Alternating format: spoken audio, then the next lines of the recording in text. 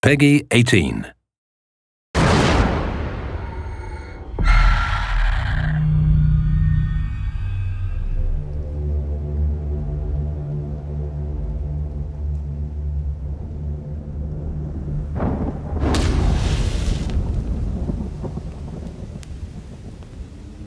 Come in. I've been expecting you.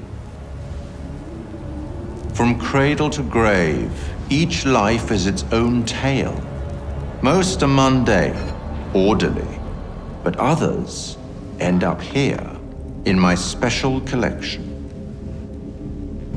I am the curator, the custodian of rare tales. Tales of horror, of darkness, of death.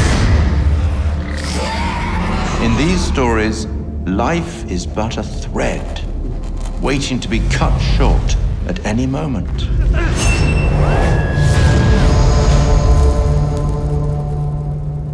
To survive, one must plan ahead, outsmart your opponents, lest your own light be snuffed out.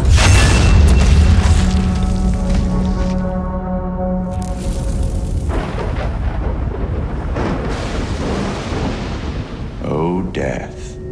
How it feels to hold the fate of a living soul in your palm. Feel their heartbeats skip with the merest tremble of your hand to decide which choices they make. Head or heart, sacrifice or survival, good or evil. Such power. But not one that I wield. No, I am merely an observer in these tales. You are in control here. Your decisions determine who lives and who dies. For good or for ill, their fates rest in your hands.